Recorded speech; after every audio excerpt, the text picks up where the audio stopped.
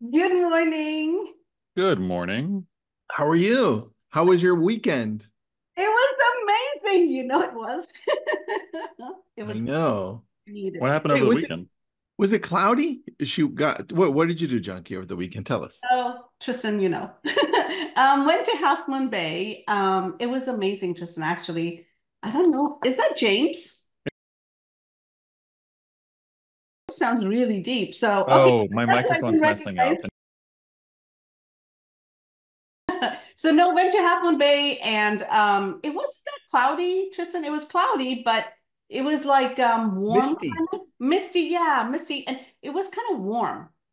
Whoa. Yeah. Really? But the wind was there, really light wind, but it was just, man, it was so breathtaking to go back and just kind of like sit there and no noise, nothing in the mind, just meditate, just sit there and meditate, by the on the bench where you're just sitting there and sound of the water, the waves were amazing. They were not that high. That's the best bench. Man, I told the universe, look, you know how much I need this. The bench better be clear for me. And so Hiren goes up the thing at the hill and he goes, sorry, babe. I'm like, don't do this shit to me. And then he's like, no, it's here. Let's go. And so I got out.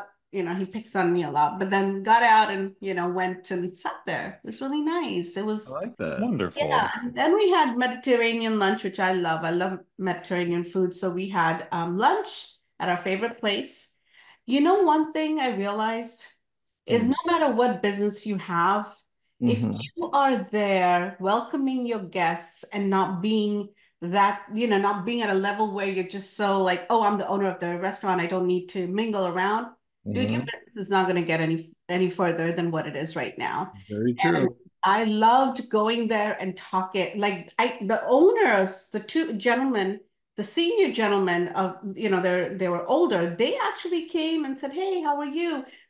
Well, you came after a long time. I mean, they remember you." Oh, wow. I know, right? We go there all the time and they remembered us. That was the best part, Tristan. That is cool. You know what? That also shows a great piece of human psychology, which is we long to be significant in to other people, right? And connect with them in some way. So I love that. I love that.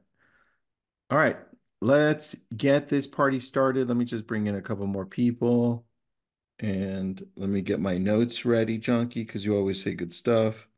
Thank Uh, you. are we, all right, my notes are ready to go.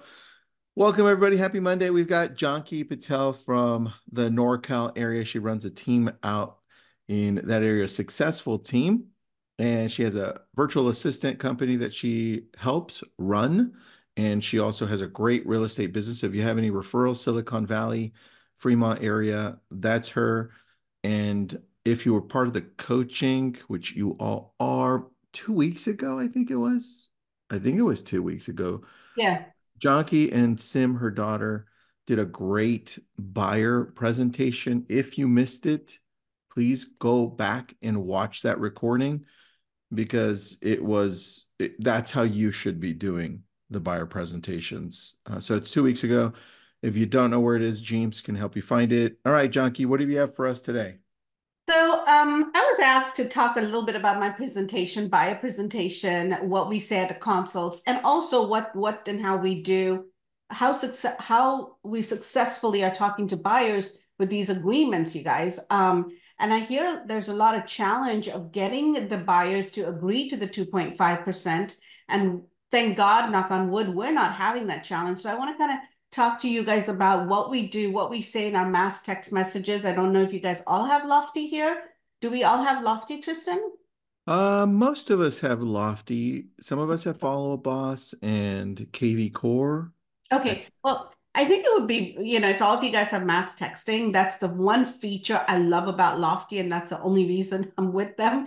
Besides the other features like pipelines and Lofty is a CRM that I use. So what I want to kind of talk about is what are we saying to our leads? I don't know how many of you guys are actually doing lead generation, calling like Tristan dials. That's the same thing that I do that our team does actually. Allison, myself, and Simran, we all dial every single day. And our goal is to talk to 20 people. And if there's success, keep going. If there's no success, stop at 20, right? That's one thing I'll tell you is that you don't want to carry your negative energy on and on and on. So Mm. that's one thing. Yeah. At 20, we stop. And I actually love, like, Tristan, I have lots of notebooks here.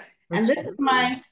this is my lead generation notebook. Okay. So thoughts, right? So I Mhm. usually write down who I'm talking to when I'm doing lead generation and when I'm really, really having success talking to people, people are answering, and I'm like not drained out of it. I continue dialing. And guys, we get results. So some people, they're not realistic with their numbers. So what do we say to these people when we're talking to them? So I want to share my screen really quickly. Oh, And please do. okay, cool. Thank you.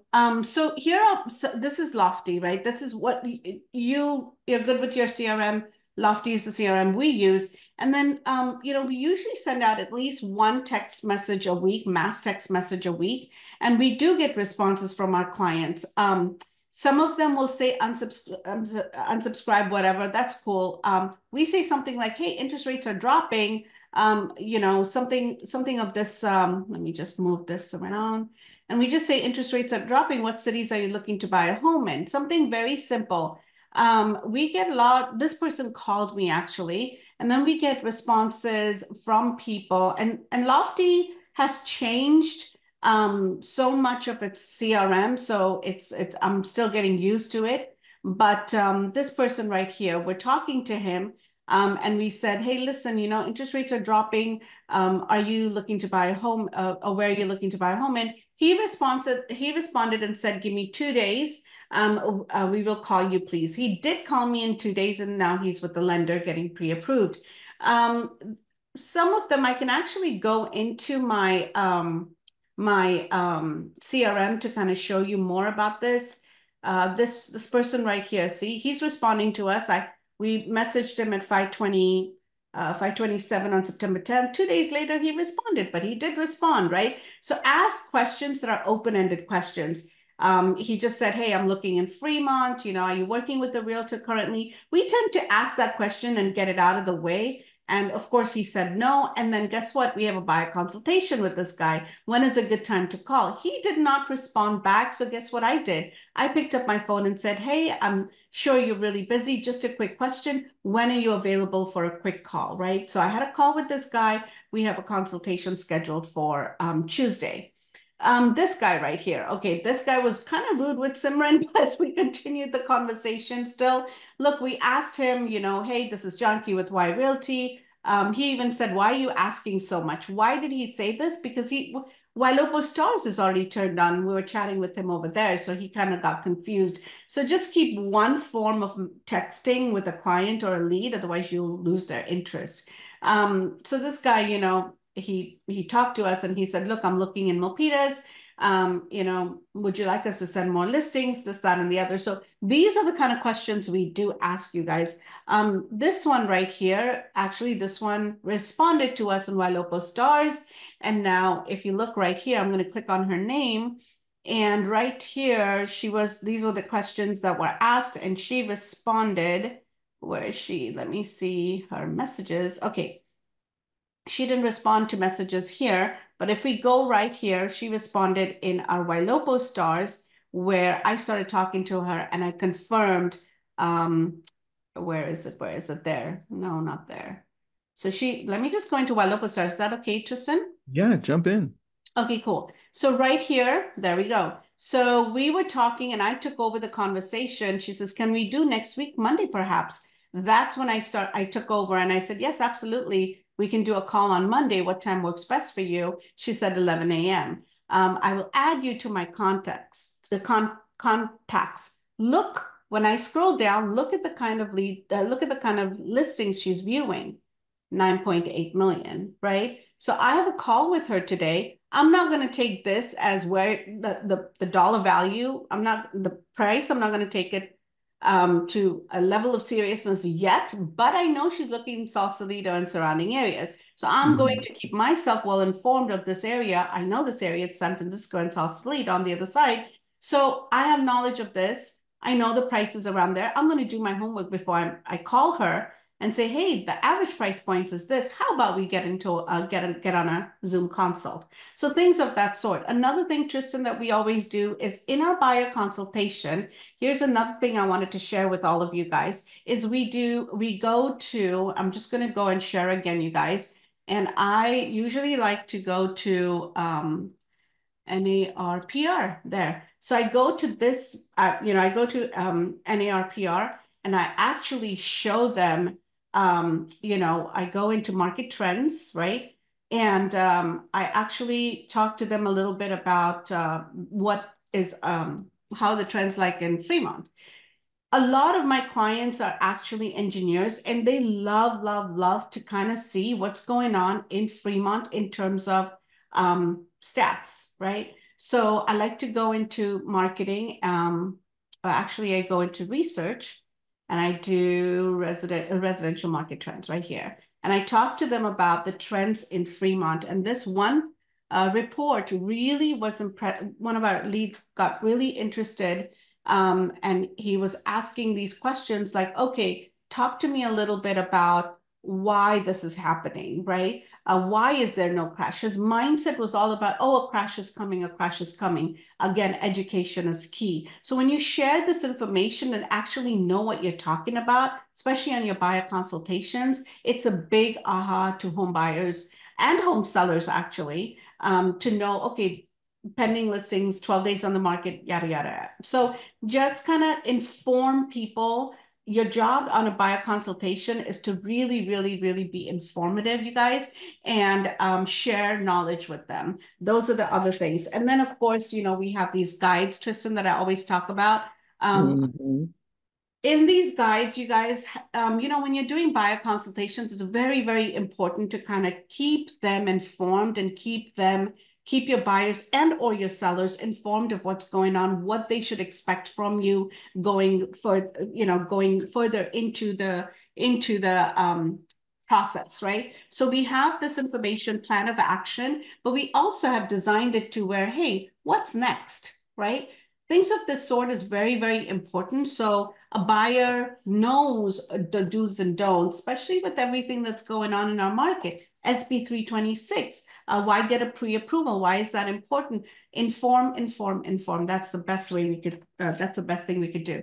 We do have buyers and sellers that are looking to buy and sell. One of our clients in San Ramon is looking for a bigger home. And I dug a little deeper and asked her the question, why? What is motivating you to move? You've got a beautiful home right now. She said, well, my parents came from India and it was a little bit too tight, 1900 square feet. So we're looking for a 2,500 to 3,000 square feet, about 2 to 2 million, 2 to 2.5 million, right? So I asked questions and I use words like, out of curiosity, may I ask, what is your motivation to sell at the moment, right? Out of curiosity, tell me, just on a, just like for me to understand you better, are you looking to sell in the next 30, 60, or 90 days? Don't say, when are you looking to sell? Just say, are you looking to sell in the next 30, 60, 90 days, right? So now they don't have any options to say no. They can say, oh, well, I'm thinking 90 days, but we'll see how everything goes. How is the market doing? So now this starts a conversation about the market, right? This is another thing that we do for buyers and sellers that are looking to buy and or sell. This is not going to fade, you guys, right? This is not going to go out of style or anything because guess what, you guys? We actually write down step by step when you're looking to buy, what happens when you're looking to sell, what we need to do, right? So this is one thing that really works well for us. And then at the end of the day, we have the seller's guide, which really talks to the sellers a lot about property. What property taxes look like, what are the tax rates, not too much into it. But we have what are the transaction tasks in this book, you guys, right? We have don't make a decision, know what we do for you, because remember, we're asking for that compensation. You got to justify that, right? The 2.5, you're asking them, look, you have a choice. And we also have this insert that we have, which I don't have here, which I can share with Tristan. We have an insert that says, okay, commissions are negotiable. At 1%, this is what you get. 2%, this is what you get. 2.5%, this is what you get. Here's your options. You tell me what you want to pick. One of our sellers said, I want 2.5%. I want to pay you 2.5%. And on the buy side, I'll only pay you 1%. What Simran didn't like that. So now she's negotiating her commissions on that side. So you see how you present yourself to any home buyer, any home seller, any online lead is going to be very important. We also have this do's and don'ts, like don't list your home without knowing what we do versus what they do, right? So we have this insert that goes into you guys. That's what I have here. Tristan, anything else I'm missing to talk about?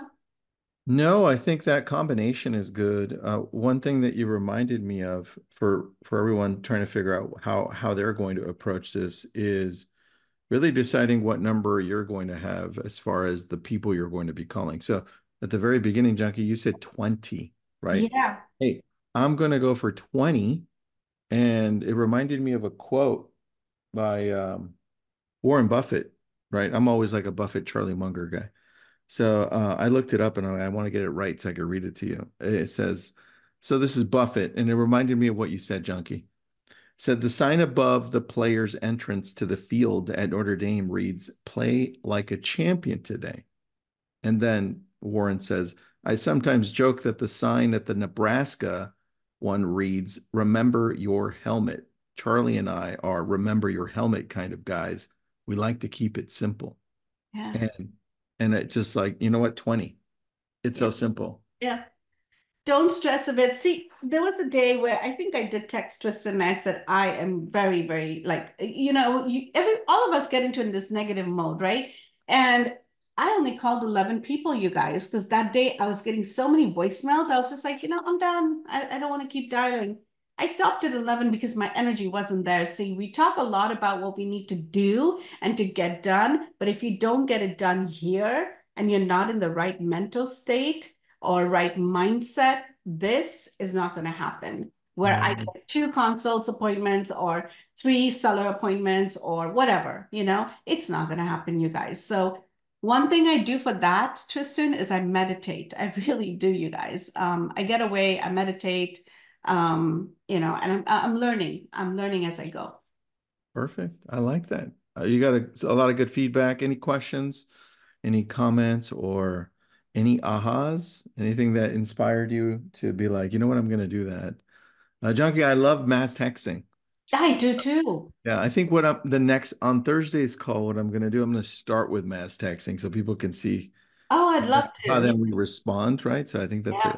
a good one. I And like. you know what? The best part, just I think last week when my lofty was not able to deliver, I was stuck. I was like, oh my God, I can't move because why? That's my lifeline of my business. So Yeah. soon as it turned on, you guys, we sent it out to over 500 leads and we got about 85 people responding. And out of that, two buyer consults were set and two phone appointments were set. So for me, talking to our leads, a lot of people love to text here. So just on the phone, they don't converse too much, but when they're texting, we can respond and set that appointment. And I love that. And I can share more with you, Tristan, or more with everyone as we go along, like how that really works for us. What kind of questions do we ask?